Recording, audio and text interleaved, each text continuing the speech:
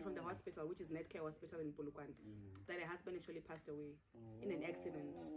So the title comes from that. It was 16 missed calls, which she was trying to avoid because she didn't know the number. So she was like, no, I'm not going to answer this.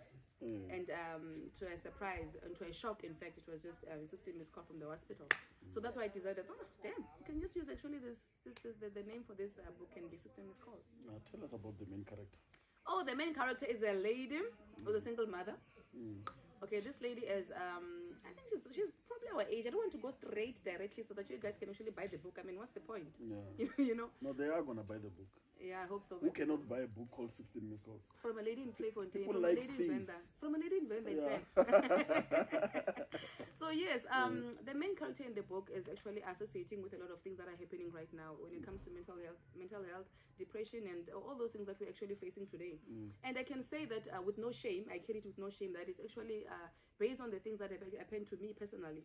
So I think it becomes easier and for people to relate when you go through something that, when you write about something that you actually went through, it's raw, it's fresh, and people can actually relate, you know. So for me, this book, it was about this main character was a single woman, and then she embarked on a journey to find somebody that she can actually call her own. You understand? Okay, she was working